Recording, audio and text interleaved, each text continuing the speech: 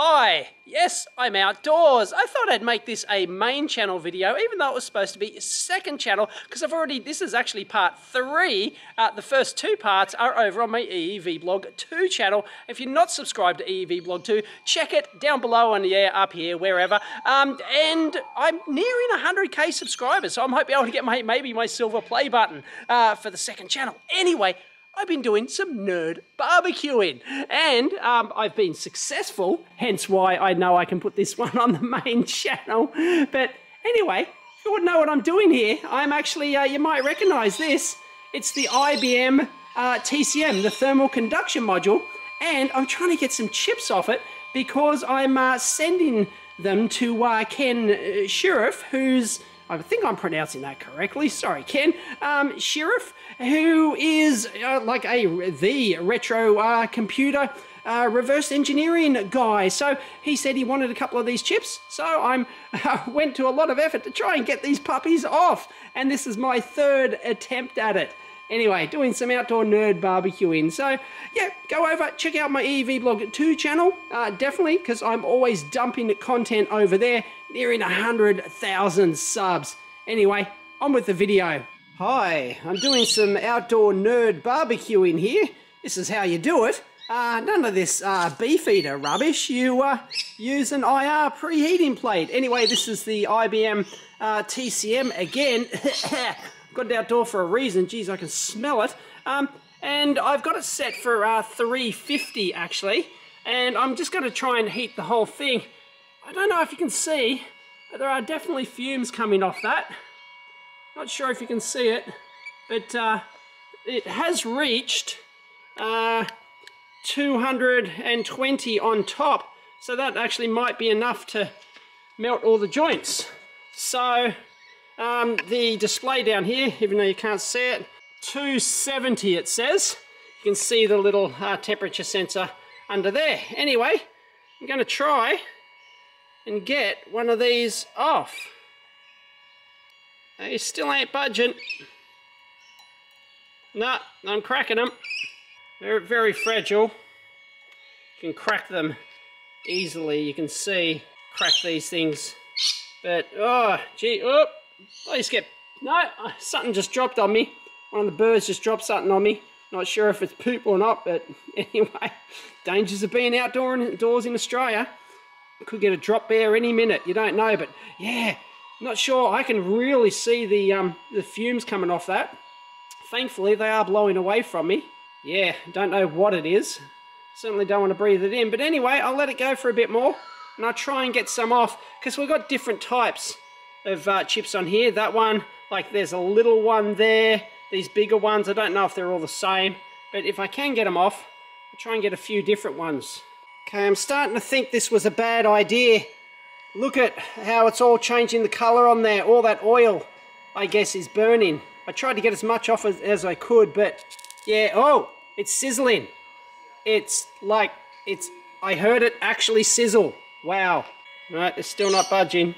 Yeah, like visually, this thing's just horrible now. Oh well, it could all wash off. Don't know. Okay, we're 250 on top now. Still not budging. These caps all just come off, I think. Yeah, the caps all just come right off. Oh, look at all the brown. Oh, this was a bad idea. Anyway, maybe it'll clean up, because I liked this thing visually. Look at all the oil just browned up and burnt. Disgusting. Okay, we got 265. Not budging. Maybe one in the middle. Nope. Okay, we're 270 to 275 now. Can't remember the melting point of this solder, but it was supposed to be low. Nothing in the middle. Anything. I should have bought my hot air gun home. Could have done some extra heating from the top. Come on. This is crazy. Not budging. Okay, we're like 280, 280. Oh, hey, hello. Hello.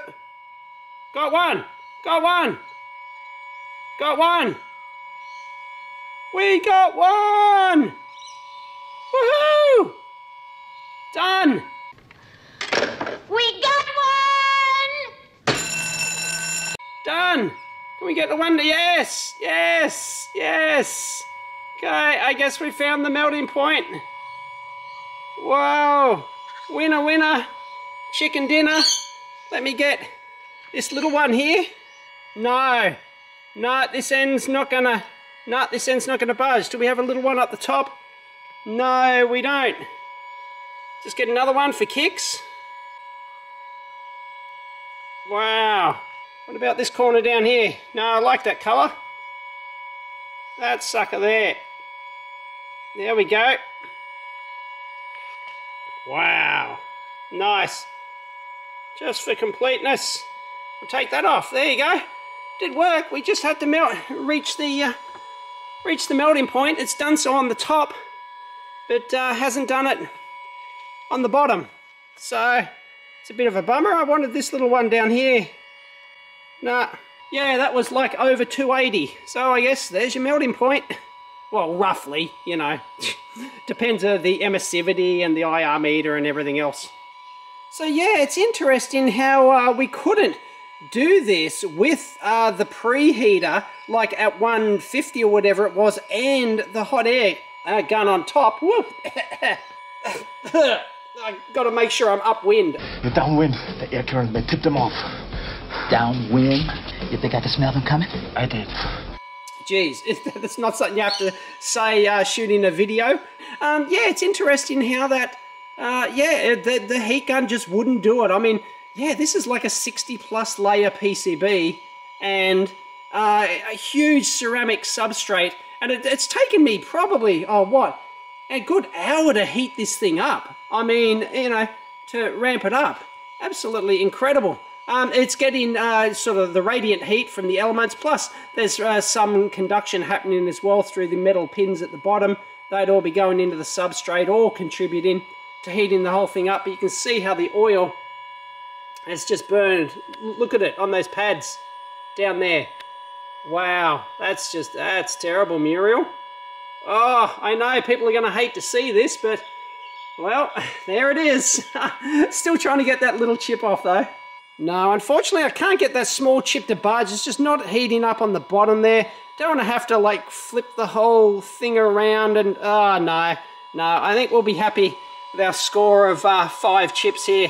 I'll pack those up, send them off to Ken, and hopefully not too much damage has resulted, and he can get some nice die shots from those, and maybe some reverse engineering or something. That'd be cool. And wouldn't you know it, just after I said that, I got it! I got it, that tiny little one down there. So there you go. Got one little one, 3 biggies, and 2 of the I don't know, the pinky coloured ones. So I assume they're like the memory or something like that. Anyway, that's very cool. We finally got it. So I'm going to switch that bad boy off. Just going to sit it outside here, let it cool down. It'll probably take a couple of hours to cool down. Hope it doesn't rain. It's getting a bit overcast here. Anyway, there you go. That is nerd barbecuing. We finally got it. Winner, winner, chicken dinner. Alright, let's take a quick look at these before I send them away under the Tagano microscope. And I've tried to clean them up a bit with some isopropyl, but they're still a bit gunky. But yeah, look, this is really cool. Okay, so this is one of those larger pink top ones, which I thought were the memory. And if you, like, you know, once again, it's all about the light with trying to get these things right. So that's with the light off. With the Tagano light on, but yeah, I mean, anyway, you can see all the balls under here. They're kind of, well, they're symmetrical by the looks of it, aren't they? Yep, pretty darn close, but anyway, yeah, the balls are directly on the back of the die there. You can see some large traces coming out here. They're obviously the power pins and stuff like that, you know, getting data out of here because you got some logic here. And so it looks like, yeah, we got like possibly four quadrants of memory. Look, I don't know my dies and things like that, but I can certainly see that there's 4 separate quadrants in there. And we can actually zoom. Nah, that's the best zoom I can get on the Tagano microscope. But I have to put this under my die microscope to see it. But yeah, there you go. It's fascinating. So Ken shouldn't have to do a lot to get these off, but obviously the balls might be a problem. I don't know. How would you get that layer off, because the balls are obviously on top of like the memory architecture by the looks of it. So they're obviously on their own layer. And here's that small one. Once again, you can see like it's, yeah, you can see like all the oil burnt and stuff like that. But I don't know, you can possibly see some architectural elements under there. But there's certainly lots of large traces, isn't there? Look, they're all interconnected. It looks like, you know, there's gigantic rows of... I mean, this thing is completely... This thing has a lot of balls, completely filled with balls. And a lot of them look like they're joined. So, yeah, this is a... That's a fascinating little beast. No idea. Wouldn't even like to guess what that is. Yeah, I'm really going to need a better solvent to get these really done. But once again, this is the larger size one, and it's just, look at the ball arrangement. Absolutely enormous. Can't really see anything under that. I can see like row arrangements under there, but that's all I can see for that one. So that's interesting. And here's the other large one, which I wasn't sure if it was different. Unfortunately, it's not. That little strand there is from my cotton bud I used to clean it. Yeah, there's another strand in there. Yeah, I think that's identical. I was hoping it might be different, but anyway, Ken's got two of those to play with. Almost looks like it's some like row and column arrangement, as if it's some like programmable device or something like you know, some programmable logic device or something like that perhaps, but it looks like it's impossible to tell unless you get all the balls off. So yeah, good luck with that, Ken. I'm sure you'll yeah, get great photos of these and can strip them away and whatnot, because you need really nasty chemicals when you're dealing with dyes like this, and you need proper, you know, fume extraction and proper safety measures and everything. You really have to know what you're doing, because some of the chemicals used to strip dyes and get you know, really good dye photos, it's, yeah, nasty stuff. So not something that I do here in the lab, but so I've got my Olympus microscope here, got the HDMI out going into the ATEM, and as you can see, and I can look on the big screen over here, we can see our solder balls. There they are. Look at the shallow depth of field as I focus on different parts of the solder ball there. That's just remarkable. But anyway, we can go down, down, down, down, down, down, down, and focus on the die. Check that out. Isn't that great? Let's look at some elements in there, because they're rather interesting, aren't they? Wow. Look at that. You've got some mixture of like large elements on there and smaller elements. So I don't know, or you silicon layout experts will be able to tell us all about that, I'm sure. Yes, I can whack in more magnification. That's my times 20. I can whack in my times 40. There we go, it even kept focus, mostly. Look at that. Look at that, wow. Wow, that's pretty terrific. So yeah, we can already see right inside these dies. That's terrific, that's the highest magnification I've got. It's a large pad down there. Check that out. You can really see the ball. Look at that, oh, that's beautiful. That's a thing of beauty, joy forever. Look at that solder ball. And then you can see it on the top layer, and then you can see some distortion, optical distortion around the ball there, and you can see the elements down in there. That looks like a large pad, doesn't it? Like a bonding pad. My stage is not the best here. The stage is the XY platform. And I've got it sitting on a post-it note. I don't think it's entirely flat either. Sorry about that. It's a bit how you doing. Yeah, I've always wanted to do a project where where I motorize this stage and can really, and then stitch die panoramas together. That'd be really nice. But anyway, that's obviously some sort of like SRAM array, something like that. Yeah, I believe these things had SRAM built in. So I believe that's what we're seeing. Yep, spread all over that. Although, oh, that was slightly different architecture. But anyway, you can see the different layers. You can see the traces running on top there. Like right over those cells. Power traces, everything else. So that is pretty sweet. Yeah, my die's not completely flat. I can see the focus on this thing. It's on one side, and then I sweep the focus. It's now in the center, and it goes across. That's how just a slight tilt in your stage, your XY platform here, or in this case, I've got it on a bloody post-it note, just to prop it up. My stage actually doesn't go high enough for this thing. I've got to fix that. But yeah, that makes a difference. Depth of field of this sucker. And what's on the side of the die here? There you go. I know.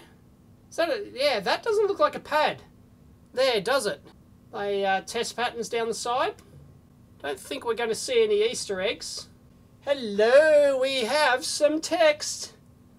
IBM Liberty. Part number 37F3147. There you go. We got it. We got it. So we know exactly what we're looking at here. Thank you very much. And ZL3147A again, RX3147. Oh, are they the different layers? Are they layer markers? ZL, RX perhaps? They look, yeah, they look like they're different depths. I can put one in focus, and then the other, maybe. Yeah, but you can see them on different layers. That's super cool. Wow. I like that. And here we go. I've got that other little die there.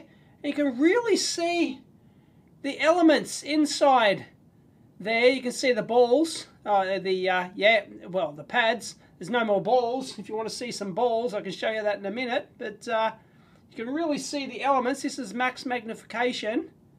You can really see the different layers. Yeah, you can really see the different layers inside there. And you can see how they change layers as well. Zoom out a tad there and show you that. You can see the large power traces as well going between some of the pads. Or are they just, I don't know, large signal connection traces? I don't know what they are, but yeah, there you go. And you can see a ballie there. You can see some genuine balls there. Look at that. That's gorgeous. You can see the top of the solder and then just fade into the other layers. Ah, beautiful. Thing of beauty. Joy forever. So there you go. Hope you liked that video. If you did, please give it a big thumbs up. As always, discuss down below over in the comments. Check me out on Odyssey, like 60,000 subs over there almost, and my EEVblog 2 channel. And I'll baggy these up and send them off to Ken, and sure, he'll get some really great high-res photos. He'll probably do some reverse engineering. Oh, it'd be sweet. Anyway, catch you next time.